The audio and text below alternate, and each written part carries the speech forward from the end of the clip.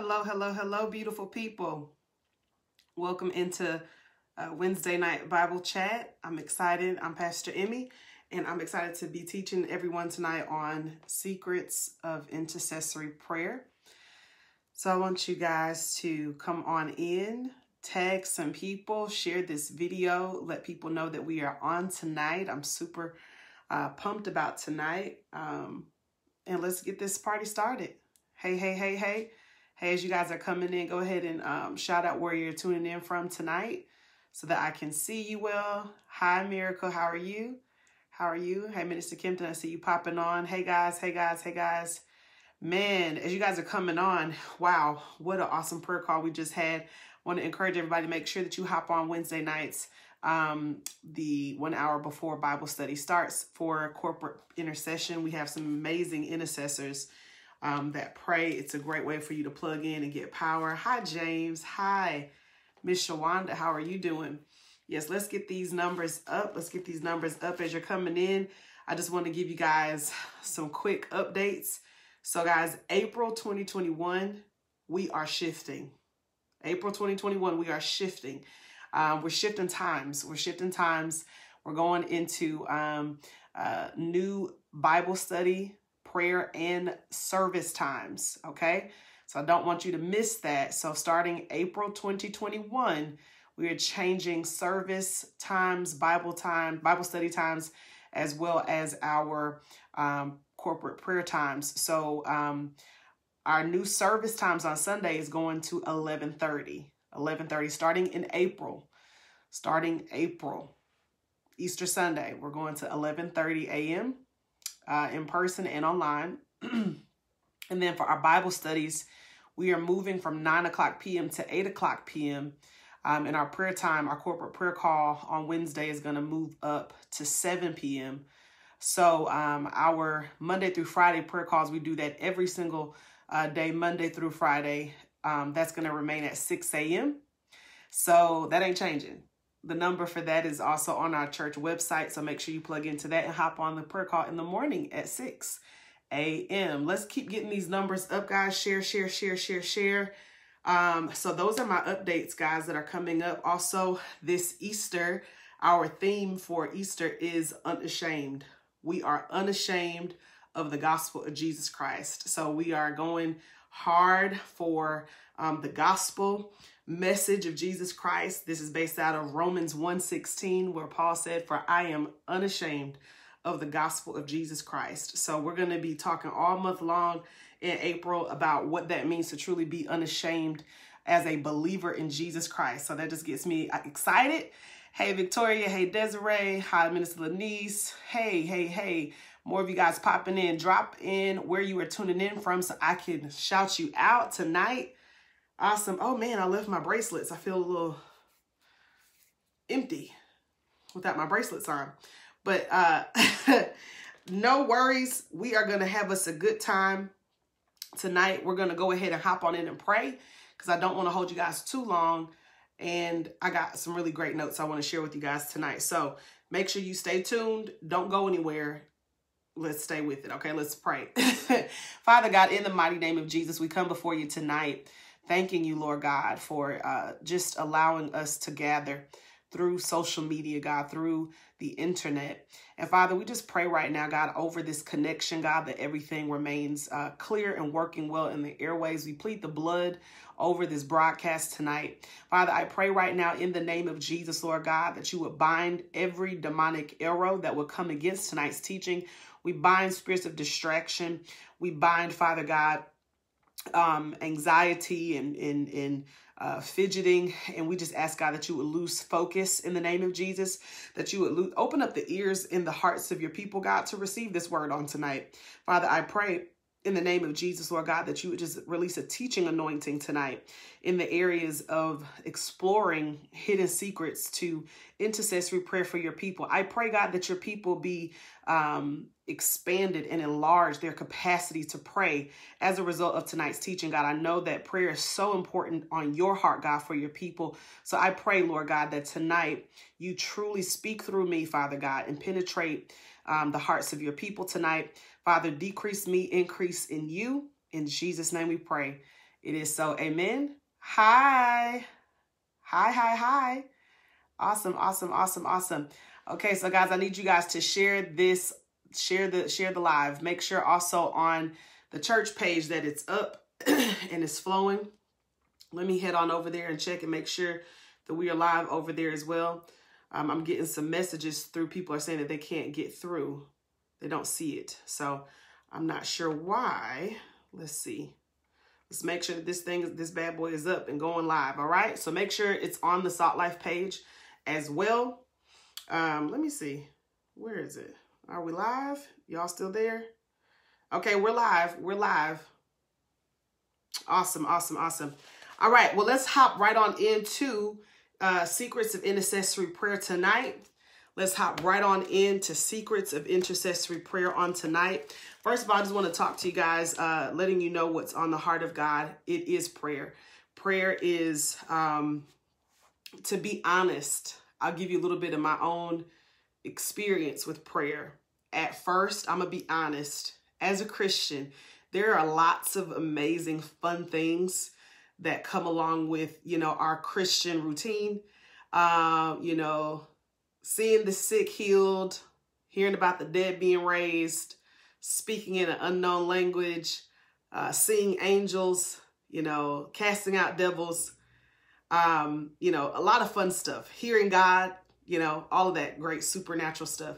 But a lot of times for me early on, prayer was like one of the last things I would want to do. Prayer seemed to be like, if your personality is you want to like run forth and you got a lot of energy and you want to move and do these different things, it's like when you hear the topic of prayer, it's not always something that's appeasing. It's almost like eating vegetables and fruit and cutting out sugar and carbs. It's like living a healthy lifestyle.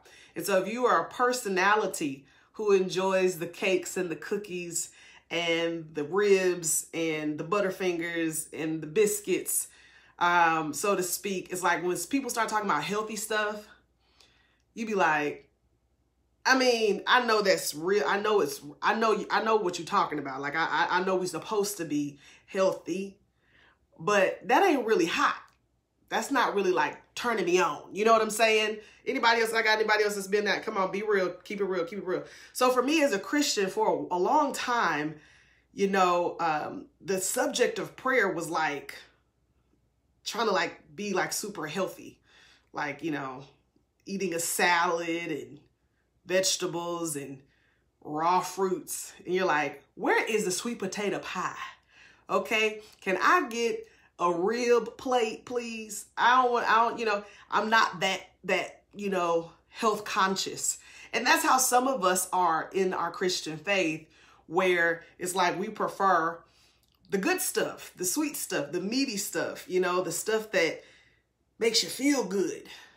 But long term, over time, you're not sustained by that if that is all your diet is filled with, is just the cakes and sugars and the meats and the grease, and while prophesying is great and casting out devils is great and seeing things in the spirit is great.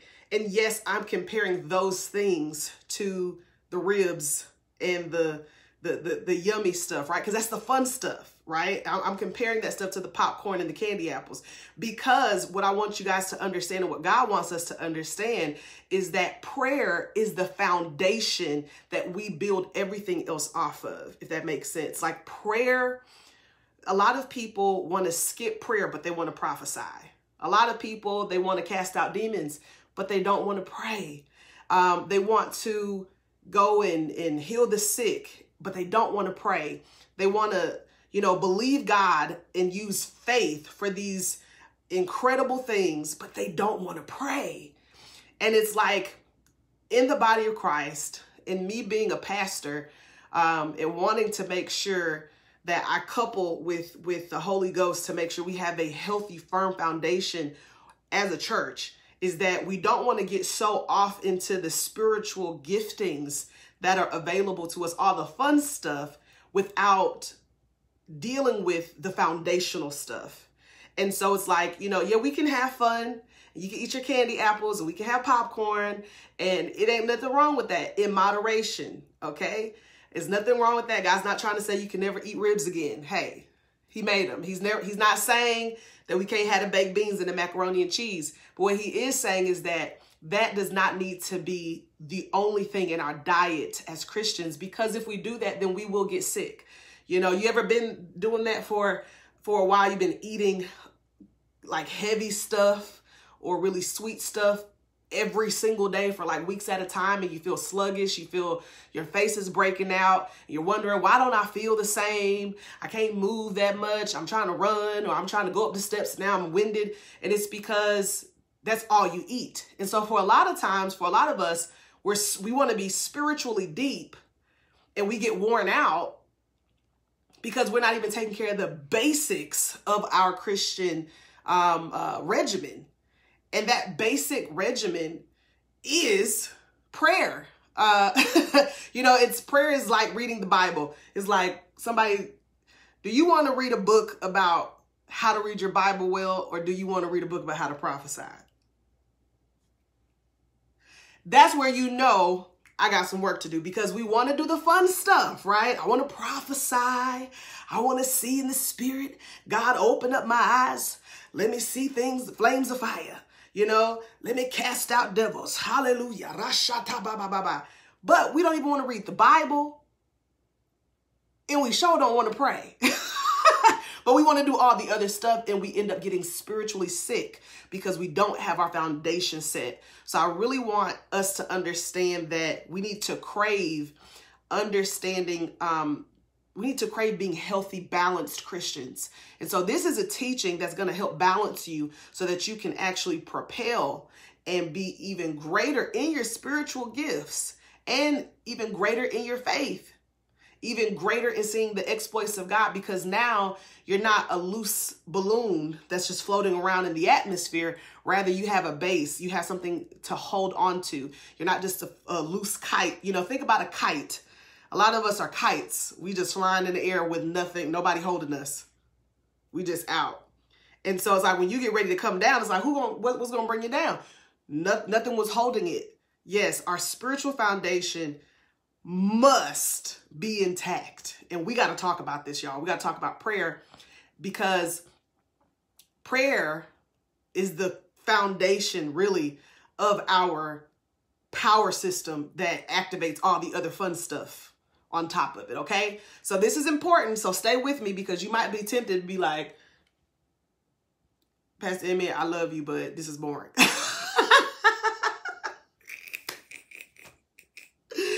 I know what you're thinking, but I promise you, listen, I'm believing God that we're going to move into a healthy space where we are going to begin craving the things of God, the basic things of God, because we're going to enjoy how it makes us feel.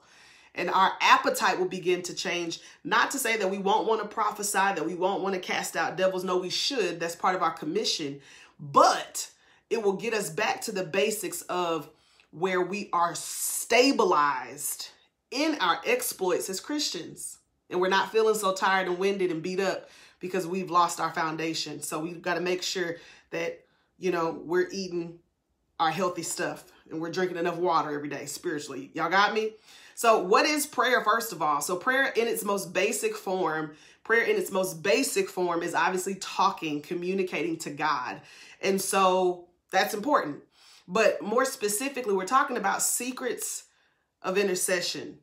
And I want to talk about the aspect of intercession that's a little different from just, you know, regular praying. Intercession means literally to come in and mediate on the behalf of. It could be your family. It could be your husband, your wife, your child. It could be on behalf of your church, a friend, your city, or a nation. Intercession has to deal with stepping in the middle to help to mediate. So this is an aspect of our lives, our prayer lives, where it's not just self-focused, where we can benefit, obviously, from intercession ourselves, because there are rewards to intercession. Okay. But intercession in and of itself is really very, very important because it really causes us to kind of take the focus off of just ourselves. And sometimes when we talk to God, we are a little selfish. All we talk to him about is ourselves. And God needs us to understand as a church that we have a bigger assignment than just our personal life, our personal self, and our personal wants and desires, but rather the prayers of the righteous availeth much. That means that there's a collective, there is something bigger than just you, bigger than just me, that God wants us to participate in as believers in Jesus Christ, okay? So intercession really is dealing with the topic of specializing in the area of mediating in conversation with God to plead on the behalf of someone else or another place, another situation, another thing. And so intercession is not so much self-focused, although it can be in certain instances. But obviously, for instance, if you're interceding on the behalf of, let's say you're in a marriage, you're interceding for your husband or you're interceding for your marriage, obviously, you get to benefit from that when you're in intercession, but it's not just about you. It's something that you're praying for that's affecting someone else, okay? Or for instance, like we just had the Colorado shooting that happened, was it yesterday? The Colorado shooting, even last week, the shootings in the of the spas where these people were targeted, Asians were shot and killed. When we intercede, that would be a form of, if the Holy Spirit leads you, or maybe you're just burdened about it. When you go into praying for someone else or another situation, you begin to pray on the behalf of the victims or the families, praying for the city, praying for the nation, praying to protect, for that God protects people. That is intercession. So I want you to have that understanding of the difference between I'm just personally praying and then when I'm interceding. Okay, so tonight I want to talk about intercession because it's very, very important that we mobilize to begin interceding, because I want you to understand that when we pray for others, we really are, in fact, praying for ourselves. When we pray for our city, when we pray for our nation, when we pray for our church or our family, we're praying for ourselves. Let me tell you how. Because if you don't pray and you're not inviting God into the situation, then if that situation remains bad, eventually you're going to get hit by whatever's going on in the situation. You might not be being affected just yet, but at some point you could be if you don't step in and intercede. That makes sense? All right. So let me start by saying this. Why is it that the enemy attacks the Christian's prayer life more than any other discipline in the Christian's walk? Why do you think that is?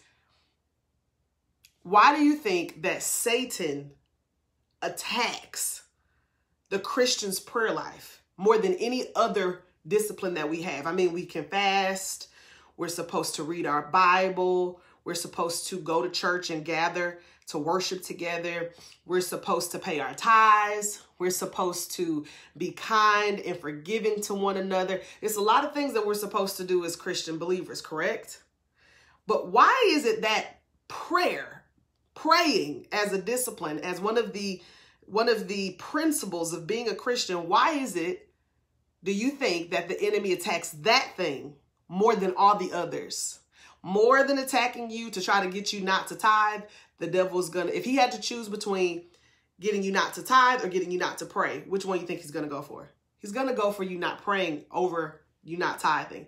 If you think, if there's an option between you forgiving someone or praying, he'd rather let you forgive somebody instead of praying about it.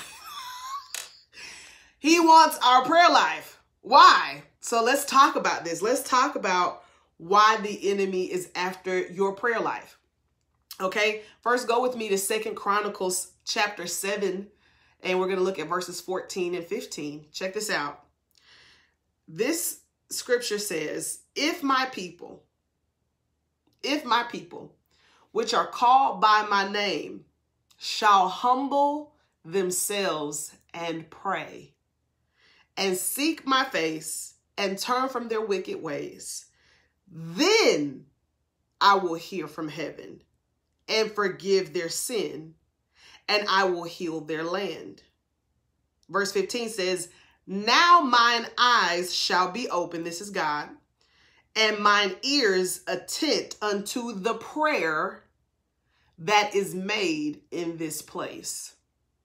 What this is saying is that if we want God to forgive our sin, if we want God to heal our land, if we want God to intervene in our finances, intervene in our families, intervene in our nation, whatever the case, whatever calamity and trouble we might be in, God is saying, this is what it's going to take. It's going to take you humbling yourself and praying about it. Bingo.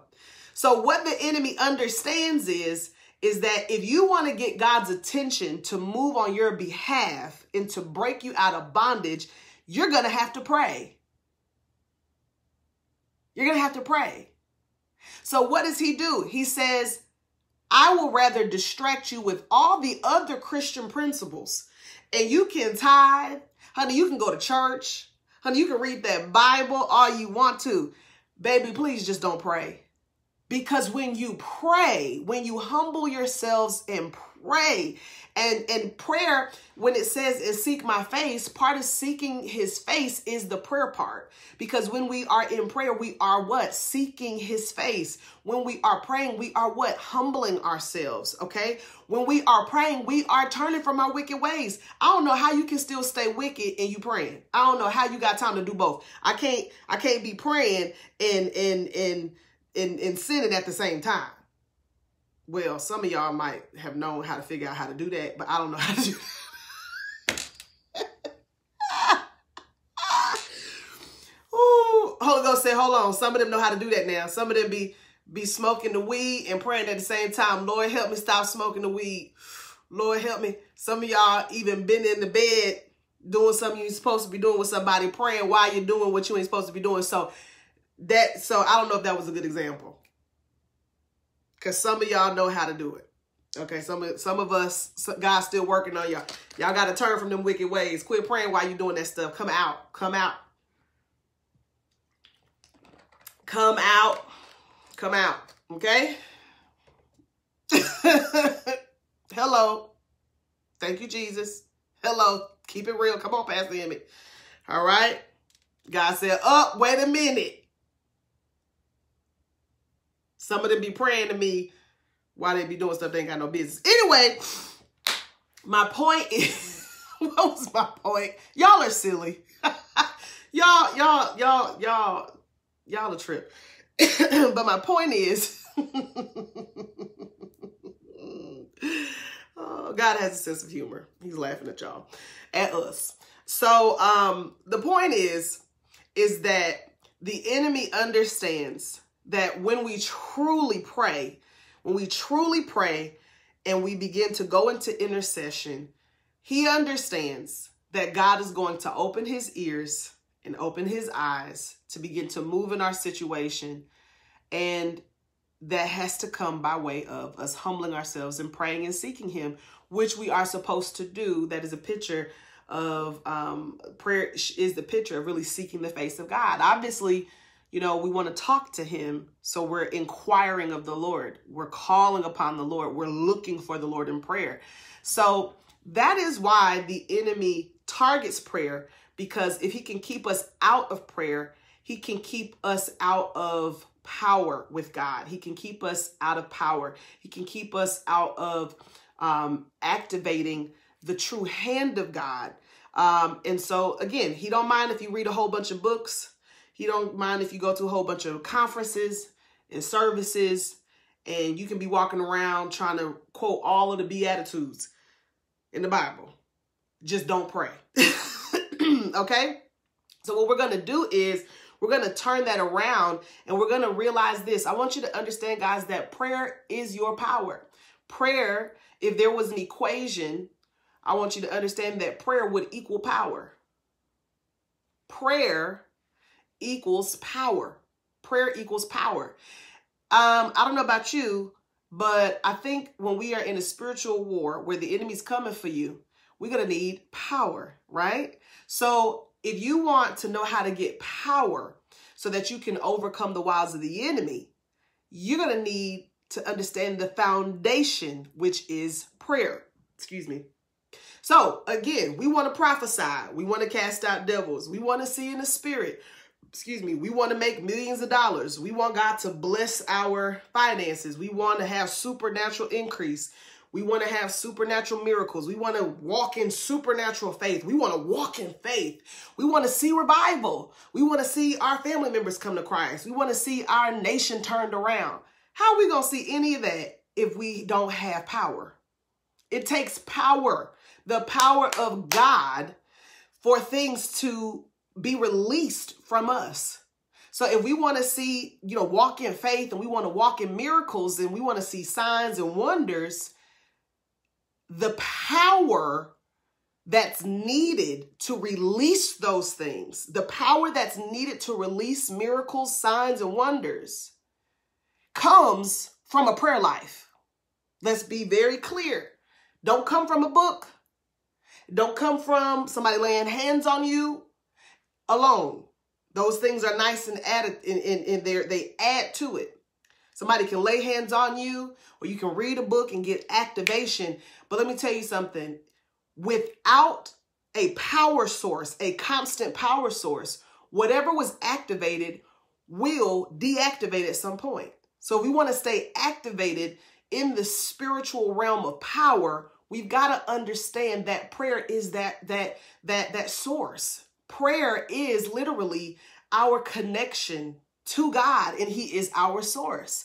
It's just like, a power source, an outlet, and the plug. Okay? Listen, we need to make sure that we are plugging in so that we can receive power.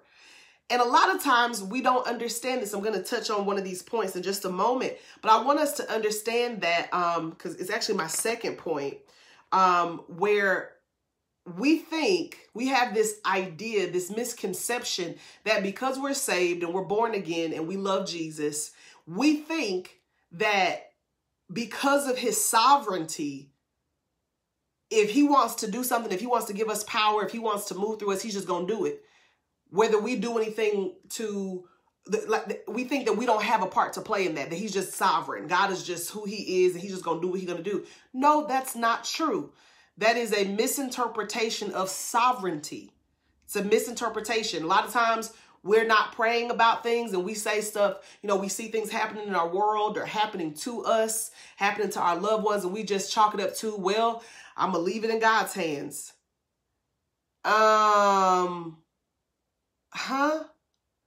Well, God is sovereign, so he's just going to do what he's going to do. No, that's not true. That's not the way that goes. And the devil would love for you to keep on thinking that.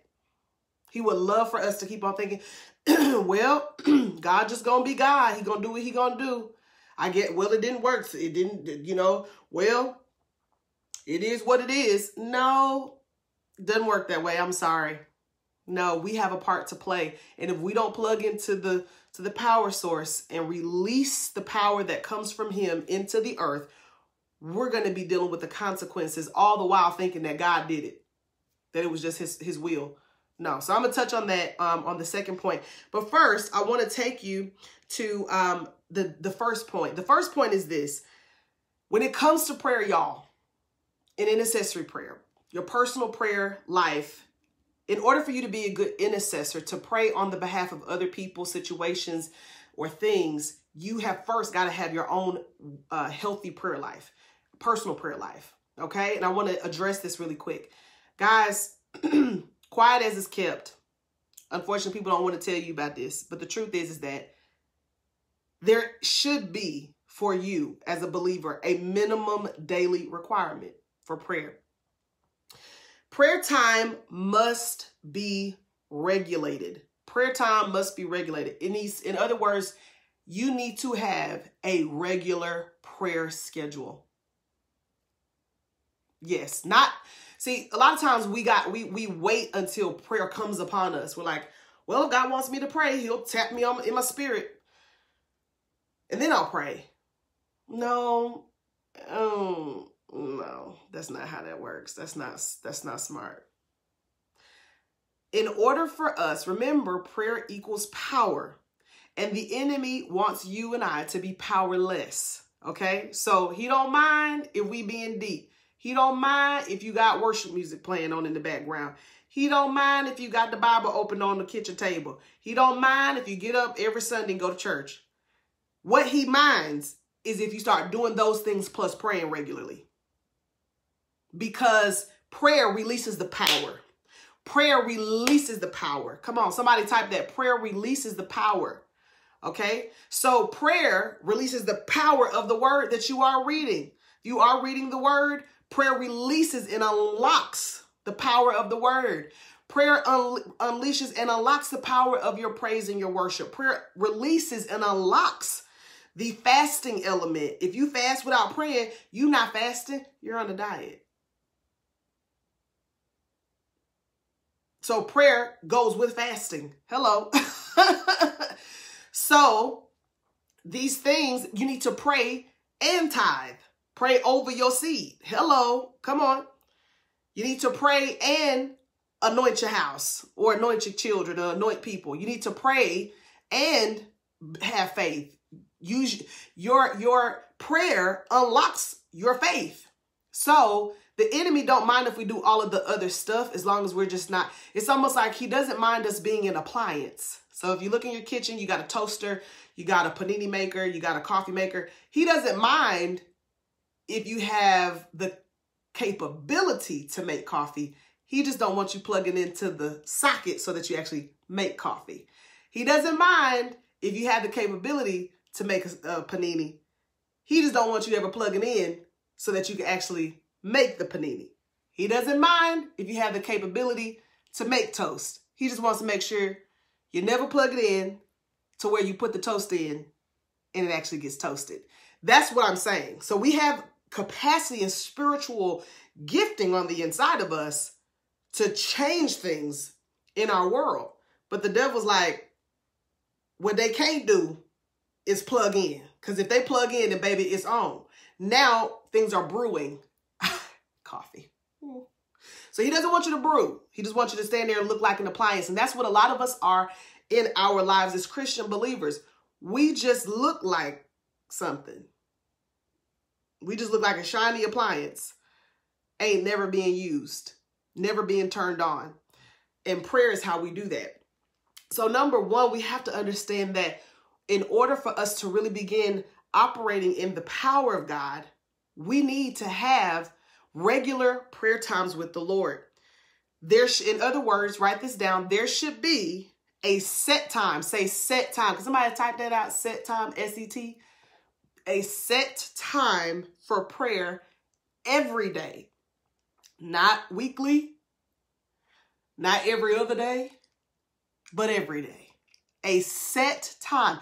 Pastor Emi, what you mean? Why I got to do all that? I'm going to get to that. But every single day, you must have a set time for prayer. Listen, this is not the same as dual tasking. What is dual tasking? See, a lot of us, we think we're deep because God about to tell on us. You think you be praying because you're praying in the shower. You think you're praying because you're driving and you praying down the street. Oh, you thought you was praying because while you was kickboxing, you was praying. No, that's called dual tasking. That's not set aside time to pray. Oh, you thought you was, so when you was doing the dishes and you was praying and you bust out in tongues, you thought that was that set time to pray. No. That's not what we're talking about. Keep that up. Do that. Do that too. Okay? But what I'm talking about is a set time set aside and consecrated aside for a meeting with the Lord. Let me ask you this. A lot of our kids are virtual right now. If you had a meeting with your child's principal to talk, are you going to choose to talk to them via Zoom or on a conference call while you washing dishes? It's a meeting. I don't know how you could do that, because I can't really pay attention if I'm doing dishes and I'm really trying to respect the principal, to really, you know, hear what they're trying to communicate to me. And I need to make sure I know what's going on with my child. This is really serious. I don't think I should be dual tasking while I'm having a conference. Okay. Some of you, how about your business? You got a serious, some business. You're trying to call in to see what's going on with your paperwork for a loan to go through, or your taxes. You're trying to talk to your accountant on the phone because tax time coming up. You got to get these numbers together. You know what I'm saying? Let me ask you this. Are you going to sit on the phone with your accountant and have that conversation while you in the shower? I hope you ain't doing that. Because if your numbers come out wrong, don't blame the accountant. That's because you weren't paying attention. So this is how we have to understand our time with God.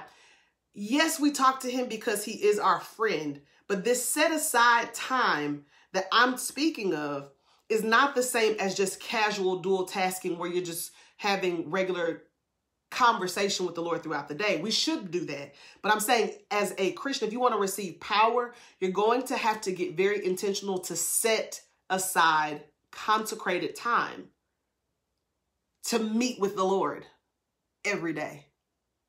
Every day. Somebody say every day. Every day. Because it is through prayer that also you need to let God speak to you. He can't speak if the water running so loud while you're under the washing your hair.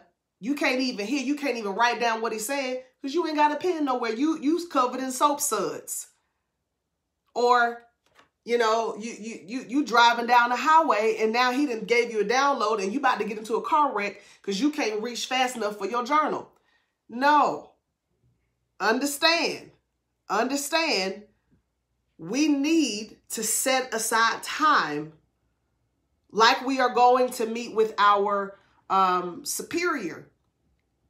If you were working for somebody, working for your boss, and some of you know what that's like, some of you are your own bosses, think about it. If you had, you know, an employee working for you and you needed to have a meeting and they coming in there and they popping gum and on Twitter at the same time trying to have a serious meeting with you, you're going to be like, you know what, just come back. Or how about don't? Because you playing. I'm busy. God be looking at us. He be like,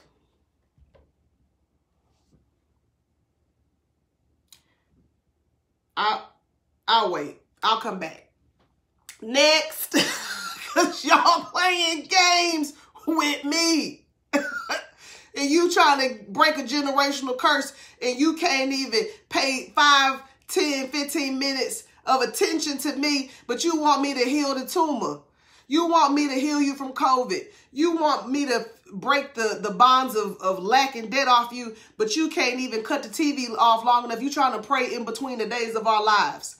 How? How can I talk to you with all of this other stuff going on? How? I'm going to talk to you in the middle, you know, and I'm trying to fit this stuff in.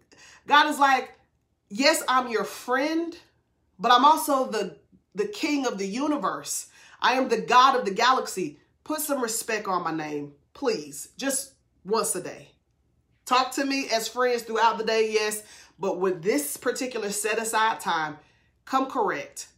Come, bring your Bible, bring a notepad, shut the phone off, and spend some time with me so I can deal with you. I can talk to you so that you can actually get what you need to get. Okay? So, our personal relationship with God must be on our list of highest priority. Okay? It must be on our list of highest priority. Now, my second point is this. I'm almost through. My second point is this. Somebody type the time in there for me because I don't have my computer up. The second is the I love you principle. The I love you principle. So this is the theory that sometimes when you're married, right, there have been some couples who are not that affectionate. So they may not tell their spouse every day, I love you. They just assume they better know by now we married. Or maybe you have a parent that was like that. You know, they just assume that, you know, I feed you, I clothe you. When taxes come, I buy you new shoes.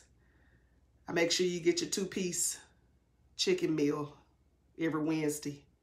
So you should know I love you by now. And if you don't know by now, that's your fault, because I love you, even though I don't say it. So this is the I love you principle. Sometimes we assume that God is supposed to know how we feel about him without us having to verbalize that or show that verbally. We just say, well, the Lord knows my heart. He knows. God knows my heart. But here's the issue with that. The issue with that is, just because someone knows doesn't mean that that makes you exempt from every day telling them that.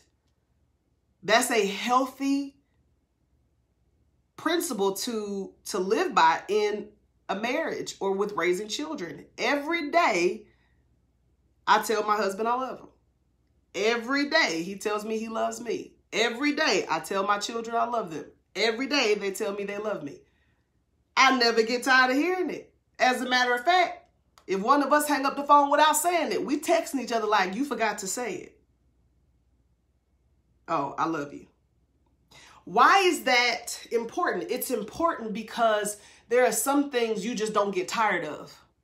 There are some things that we need to be reminded of daily as a form of respect of the relationship. That I want this to be something that's known in the relationship. I want this to be something that's known and not assumed. Okay. So the I love you principle happens with us and God. It's like, well, the God knows my heart. You know, God is a God of grace.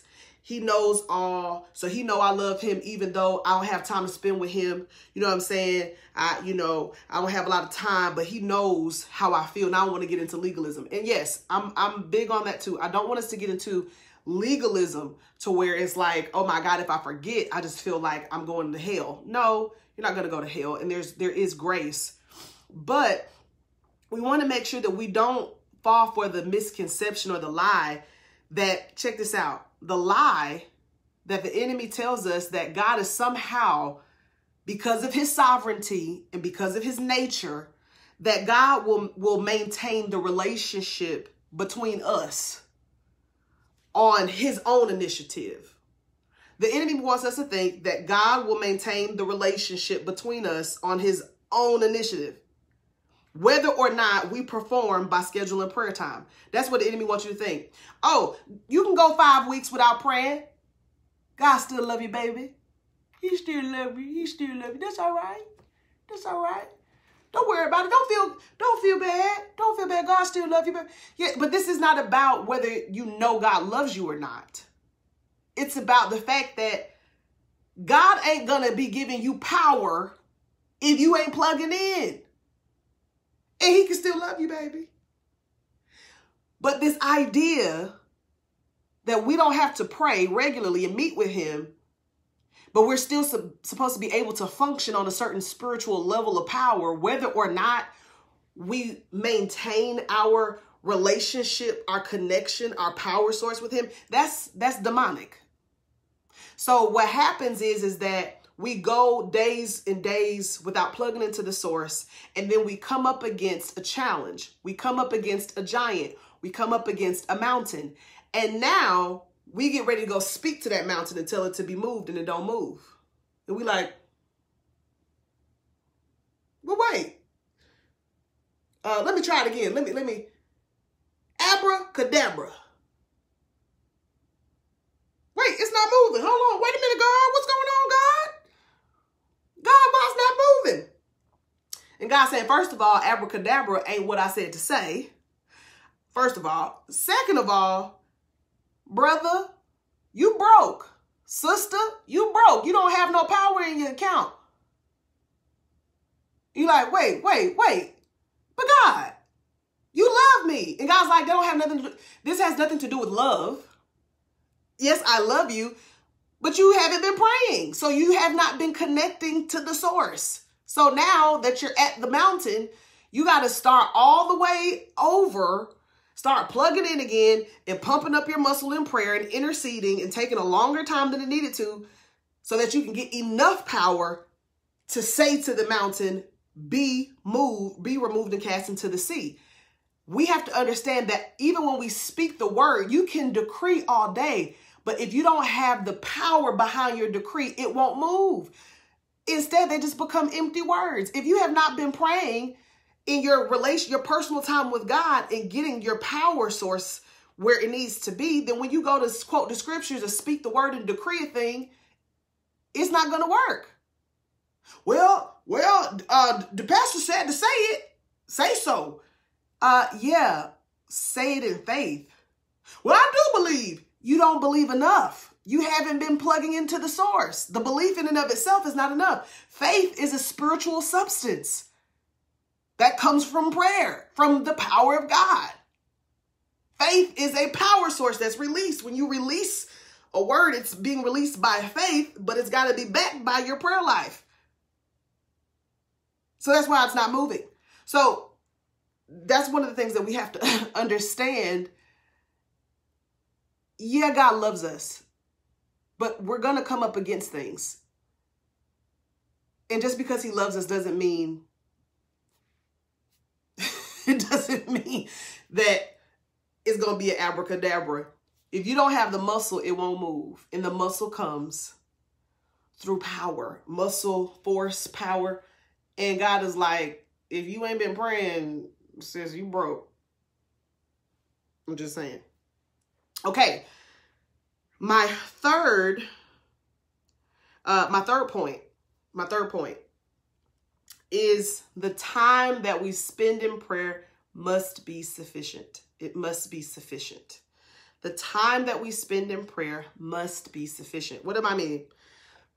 Guys, believe it or not, at first, when it comes to your prayer life, I know this is going to sound weird, because when I read it, it sounded weird too. This actually is notes I've taken from an amazing book I've been reading called Prayer Shield by C. Peter Wagner. And when I heard this concept, I was like, oh no, that's true. But then I said, yeah, it is true.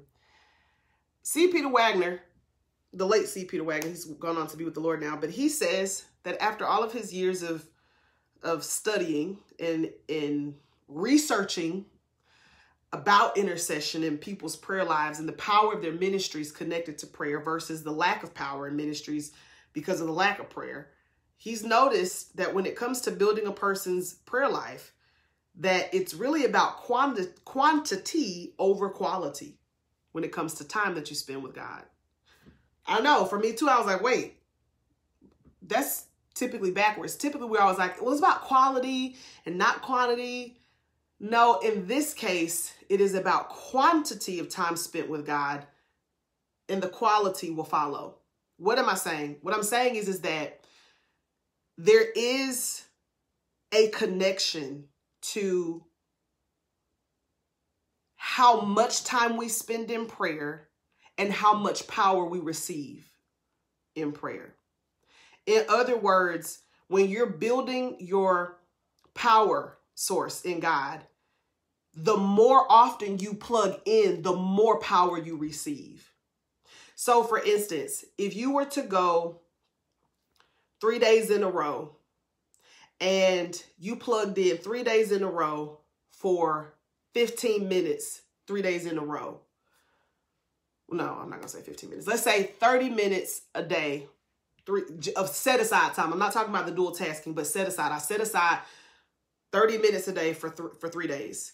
That 30-minute increment of time that you set aside with God is more powerful than 1 day out of the 3 days that you spent in an hour of prayer with God.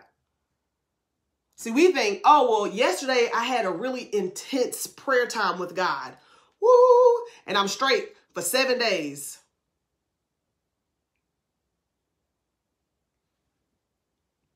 No. Sorry. When it comes to power and connecting in prayer, you need to make sure that you're going regularly. Okay? Why is it that your 1 day of 1 hour is not going to be as powerful as your 3 days of 30 minutes each day. It's because every day you've been connecting to your source and getting something different. The quantitative amount of how much time we spend with God is a direct connection to how much power, the quantity of power that we receive as well. So it's more of a thing of, when it comes to our prayer life, it really is more like gas. How much do I get filled up? How much am I filling up? How much fuel am I getting? If you filled up one time the whole month and you be like, well, I filled up. I did. I put it on full. I put all of my money into the gas tank. Yes, but my love, that was a month ago. I don't care how good the gas was. I don't care how much money you spent that one time. You're going to continue driving and it's going to burn out. So you got to keep putting it back in. Does that make sense, guys? There constantly needs to be a replenishment. Thank you, Holy Ghost. See, we think sometimes we have a powerful experience. We go to a service, somebody laid hands on us. We got a prophecy. We went to a conference where, yes, take on the world. Hallelujah. Thank you, Jesus. And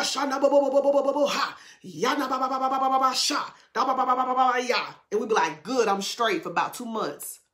Then you wonder why you're getting beat up like Mike Tyson in the ring. That's because what you got 2 months ago is not meant to sustain you 2 months later when it comes to your power source.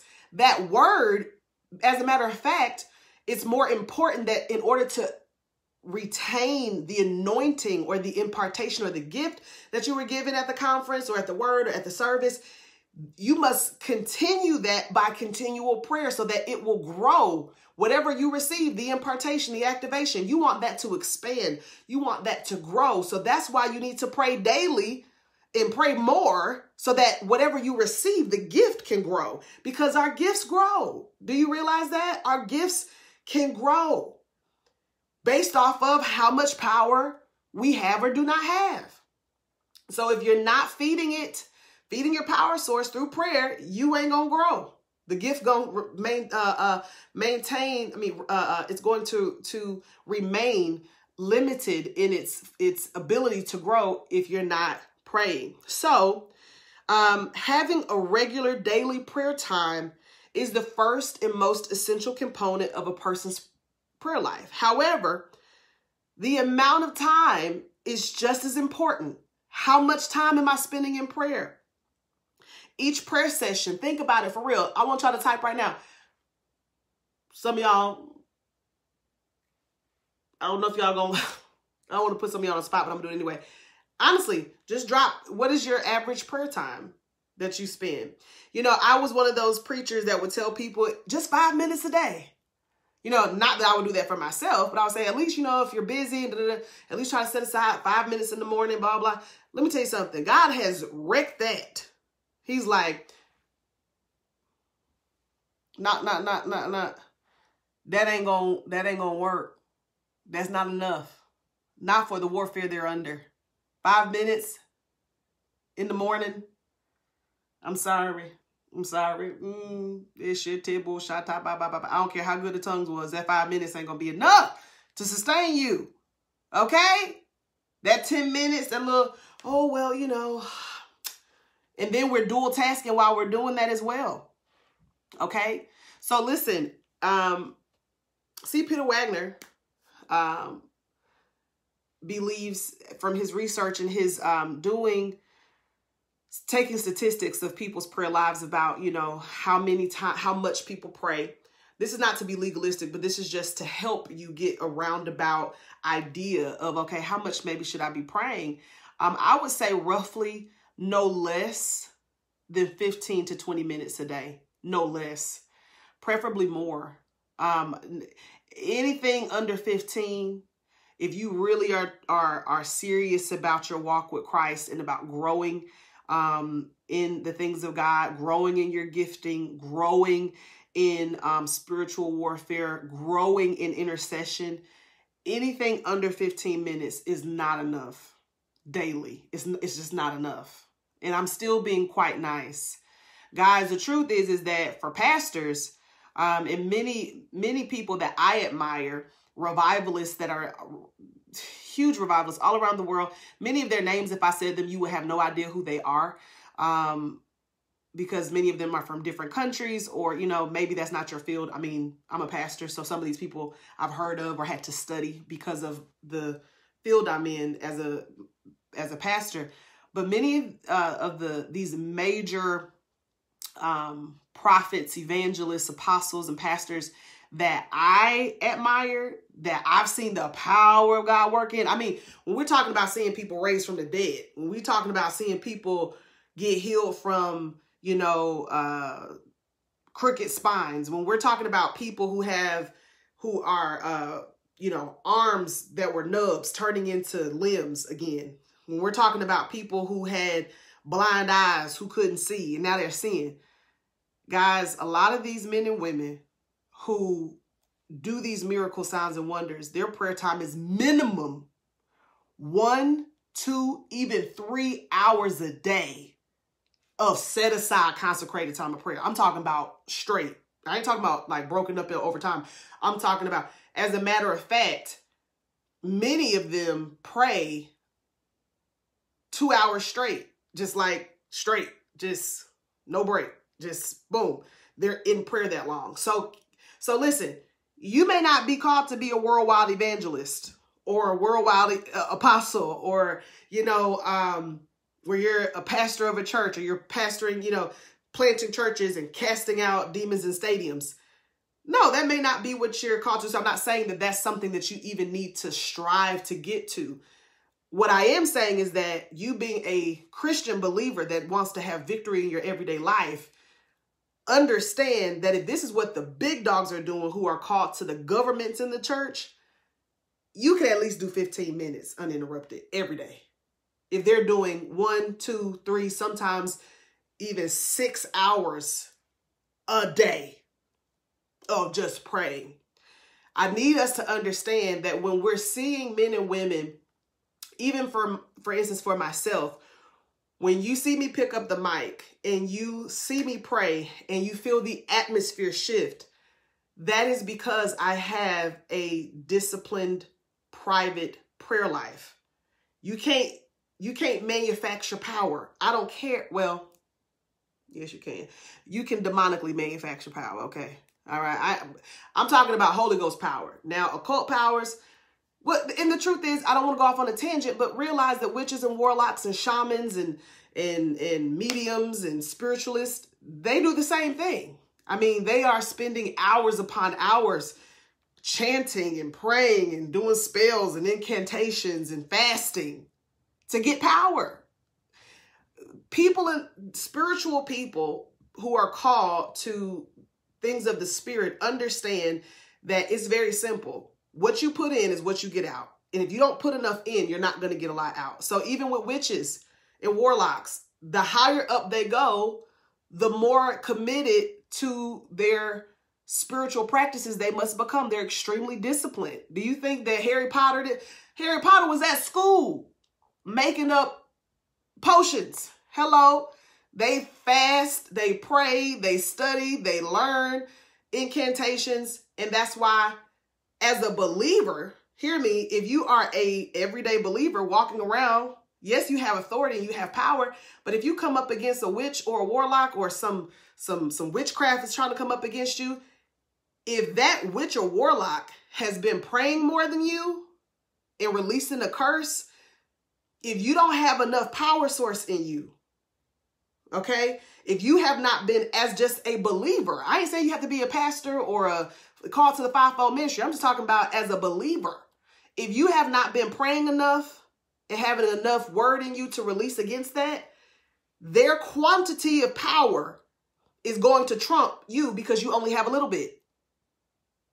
We must understand that when Jesus talked about the mustard seed size of faith, that was about how little faith it takes to move a mountain if you've got power. If I've got power on the inside of me, dunamis power, dynamite power on the inside of me, I can have this much, a little mustard seed size of faith, and it's got to move. Because I don't have to take it, because I've got power. I'm connected to the source every day. I'm explosive. I don't have to bench press 350 pounds to prove that I got power. So all it takes is because I've been convinced, because of my time I spend with the Lord and I'm connected to him, I'm working in his power. All it takes is a mustard seed size of faith to tell the mountain be moved. What that scripture does not mean is that it takes a mustard seed size of power. It said faith, not power. Power and faith are two different things. I need power to work my faith. So if I have enough power, then all I need is a little faith. I wish somebody could get what I'm trying to put down. That's why, listen, that's why when a man or woman of God is coming through the town, like Paul and Peter, the Bible says that Peter would be walking through the streets, and by his shadow, people would get healed. He didn't even have to touch them, just his shadow. If the shadow fell on them, they would get healed. That's because the man was a walking source of power, because he prayed all the time. He was connected to God every day. Let me tell you something. The apostles in the book of Acts decided to get deacons for this very reason. They said, listen, we got a lot of stuff going on in the church. Obviously, we got widows who need to eat. We got people who need food. We got people who need money. We need to get some deacons in place to handle the governments of this, to make sure people are getting what they need, because we actually don't have the time to commit to that, because we need to what? The Bible says in the book of Acts that the apostles wanted to be able to commit themselves to the ministry of prayer and the ministry of the word. Prayer is a ministry. Basically, the apostles were saying, we need more time to pray, to devote to prayer, more time to devote to prayer. Not just talking about being spiritual, but actually on their face, in the presence of God, in the courts of heaven. We need more time to do that, and to devote to more time to the ministry of the word than we do to the everyday administration of the church, because they understood as apostles what I got to go up against. I'm going to have to be casting out demons out of folk. I'm going to have to be laying hands on the sick, and they're going to have to recover. I'm going to have to be going up against the Roman government, who's going to be trying to kill me, and getting flogged, and I'm going to have to get beat. And I'm going to need some power to still get back up and come out of jail and pray on the same block that the police just arrested me from. I need power. So I don't have time to wait tables and to budget the account of the church. Let's get some deacons, trusted men and women of God who have that gift. Give that to them so we can devote ourselves to the ministry of prayer and the word. And it was not 5 minutes. Okay? So I need you to understand where power comes from. It comes from prayer. And I'm not saying that you have to pray as long as Paul did, or as long as Peter. Okay, I'm not saying you gotta pray as long as Pastor Emi, because our assignments might be different. But what I am telling you is that your average needs to be minimum 15 minutes a day, and work your way up if you can, and understand that I need to do this daily. I don't need to take breaks. I don't need to take days off. I need to make sure every single day I'm in the face of God, because what is coming up against me, I don't need to have to rev it up like an engine. Vroom, vroom, vroom. Here come the devil. Vroom, vroom. No, I'm already ready. I stay ready. I ain't got to get ready. I already have a healthy prayer life where I meet with God every day, consecrated time aside. Plus, I do my dual prayer. So you can pray in the shower and all those things, but I have my set aside time with the Lord. So when things come up against me, I am able to take it out. That makes sense, guys? So make it your goal to minimum 15 to 20 minutes a day. Set a timer. And you might sit in there and be like,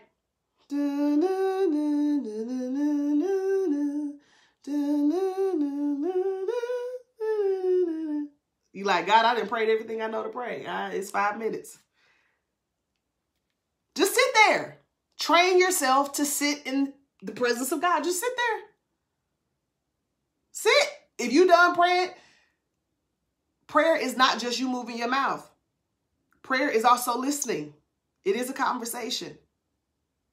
So set your time aside every day. If you said everything you know to say in the first 3 minutes, but you still, so you got 17 more minutes to go. You like, well, I said everything I know how to pray, God. God don't mind. He like, good. Just sit there. Just because you're training your flesh to submit. You're training your soulish realm to submit. You're saying my spirit is going to have dominance over my flesh. So I'm going to sit here and I'm going to reverence God. And I'm going to spend this time because I said I would. And then you go back the next day. You might sit there now, you prayed a little longer. I prayed 5 whole minutes. I still got 15 left. Just sit. Because I want you to get used to the quantity of time. You need a certain amount of time every day to train yourself to be disciplined in connecting to the power source. Because there is still, whether or not you have stuff to say, that open space is for you also to allow him to speak to you by meditating. So that's why you should take your Bible with you into prayer and take something to write with you when you pray. Because God might, after your 5 minutes over, you've been sitting there. He might say, you might hear a voice whisper to you and say, turn to the book of Psalms. Okay. Psalms. Fill that time with things of the Lord and let him speak to you through the scriptures. Something may say, you might feel, not something, but the Holy Ghost may say, write out your prayer concerns. Or the Holy Spirit might begin to tell you some names of some people. Write this name down, write that name down, write this country down, write this city down. And I want you to pray over that for the next few days. Okay. So you train yourself to sit and make time for God. And I'm going to tell you guys, this is dangerous teaching. This is probably one of the most dangerous messages I ever teach when I'm teaching on prayer. Because the devil, he get messed up. Because you may not feel it immediately, but over time, your prayer power reservoir is going to build. And you're going to find yourself being able to decree things and command things. And it's starting to happen because I've got power. I wish I could snap in this hand. I can't. So I'm going to just have to make it sound like I am. Okay. So more prayer is more power. The more you pray, the more power you get. And I don't want you to feel legalistic in a sense that if you miss a day, that God is mad with you. No, but I want you to understand that while he loves us unconditionally, power is conditional. Our power, not his power ain't conditional. It is what it is, but it's our ability to allow that power to work within us. Ephesians 3:20 says, now unto him who is able to do exceedingly abundantly above all we could ever ask or think, according to the power that is at work within us. That means that according to the measure of power that's at work inside of you is to the degree you will see the exceedingly abundantly and above. So if you're not spending enough time connecting to the source, then you don't have the power source, enough power to exert to see the exceedingly abundantly and above. Okay. And as we end, I just want to share this last scripture with you. This last scripture, which is Mark 1:35, where this scripture talks about when Jesus would rise up early in the morning to go pray with the Father. And it's interesting, if you go read that, Mark 1:35 and go through 35 through 39, Jesus would wake up in the morning to go pray with the Father and be alone with him, consecrated time. And the disciples went and found him. And from that point, that's when they went to go to the next town to preach and begin doing miracles. Even Jesus's power, he was the Son of God. His power was connected to how much he prayed alone with the Father. Every day, every morning, he woke up early to spend time plugging into the source every day. Where's Jesus? He up there alone with the Lord, alone with the Father. Every day. Where can you find it? See, there needs to come a point in your life where people who know you already know what time of day you praying. They already know. They just, where Victoria at? Well, I already know where she at. She praying. Where Jessica at? Oh, I already know she probably praying around this time. Many people will try to call me. You already know. I'll be like, hey, y'all, I'm in my prayer time. Because we have to learn to make the Father just as real as we would our boss, a principal, a serious client that we're trying to close a deal on. Our parents, when we want undivided attention. Why is it that because God is a spirit, we assume that he's just so flexible? No, give him the respect, the honor that he deserves so that you can really receive what he has to give you. The power to tread upon serpents and scorpions and they will by no means hurt you. He want to give us the power to do that. But if we're not coming to him, but we're trying to do all the other stuff, then we won't be able to benefit from him. So, guys, I'm closing. If you enjoyed this tonight, please share this video. Tell somebody it's time to pray. And listen, I'm glad you stuck around with me tonight. I'm probably running over time. I have no idea what time it is, but I got to go pray myself. Okay, I've got to go pray some more. I got to go pray some more. And I want you guys to be encouraged to really, really see that the enemy's after your prayer. He's after that because he wants you to be a pretty appliance that just don't work. Okay, so we're going to change that. We're going to make sure that we're hooked up so we can actually do what we're called to do. And we can function the way we're called to function. Amen. So tonight, if you enjoyed this, please sow into our ministry. The giving is in our tag. You can give on Cash App, $Saltlifeexperience. You can also give via our website at www.saltlifeexperience.com. Please sow a seed. If you enjoy our ministry, if you've received from this tonight, please share this video, and I'm going to pray for you as we get on out of here. But first, if you do not know Jesus, then whatever you've been praying to, I don't know if it's the right, well, I don't know. It ain't the right source. So you want to make sure you're plugging into the correct source. And Jesus is literally the plug. He's the plug. All right. So God is the outlet. Jesus is the plug. We the cord. Okay. Jesus is that connector that gets us into the source. Amen. So if you don't have Jesus, then you can't fully connect. And so we want to make sure that nothing is in the way or inhibits that connection. So we want to extend Jesus Christ to you as your Lord and Savior tonight. I want to be very clear. To make that decision to call Jesus your Lord and Savior means to acknowledge him as the only way to eternal life. There are not many ways to God. Contrary to popular belief, there's one way. Jesus said, I am that way. I am the truth and I'm the life. And no man can come to the Father and have eternal life except through me. So if you believe that to be true, if you've received that pull in your spirit that, wow, you know, there's no other way. I believe Jesus Christ is the only way, and I want to serve him and him alone, not mix him up with a whole bunch of other things. But if you believe that Jesus Christ, you want to make that decision to make him your Lord, we want to pray with you. You just simply repeat after me. Say, Father, in the name of your son, Jesus, I repent of my sins that I've committed, and I acknowledge that I'm needing a Savior. So right now I confess with my mouth, and I believe in my heart that Jesus Christ is indeed the Son of the living God. So please, Jesus, come into my heart right now. I renounce all other doors, all other routes that I thought I could get to God. And I say that you are the only way for me. You are the way, you are the truth, and you are the life. And I receive you now by faith. Amen.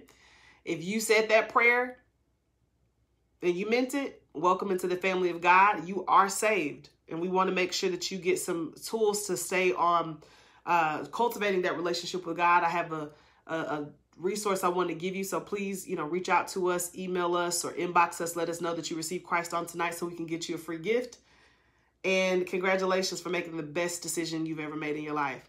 All right. And so let's pray. I want to pray for you guys. Father, in the name of Jesus, I thank you, God, for this message. I thank you, God, for prayer. I thank you, God, that you've made a way for us to get power from you, Lord, through prayer. God, I ask right now in the name of Jesus, God, that you stir up the desire to pray. I pray and I release by faith, God, the anointing for prayer. I release, God, a fresh impartation for a prayer life that is intentional for your people. God, I pray against the arrows of the enemy, the wiles of the devil that come to try to steal time from your people, to interrupt lines of communication with you. And so, God, I pray right now for reinforcement. So I pray, God, I send angels right now to minister unto your people. God, I even ask, God, that the angels that you have assigned to your people, God, will throughout their days, God, just nudge them that you've assigned to them. The angels assigned to them would nudge them to remind them to set aside a time to pray. Father, I pray for more supernatural divine activity to be heightened in their lives as a result of them praying with you. God, I pray for greater faith, greater works, greater miracles and signs and wonders to happen as a result of greater intentional prayer time with you, oh God. I thank you, God, that you're calling us to humble ourselves and pray. And then, God, when we seek your face and turn from our wicked ways, you're going to do amazing things in this earth for us. And so we just thank you for that. We love you. We seal this teaching and this prayer in the name of Jesus Christ. It is so. Amen. Amen, guys. Thanks for staying on. Most of you stayed on tonight. I'm really excited about this. We had a really good turnout. So please share this video. I'm going to make sure I put this up on my YouTube channel as well so that you can go back and watch it without having to dig through my archives on Facebook. So you guys have a wonderful night. I love you. Share the video and go pray. All right. See you guys soon. Bye.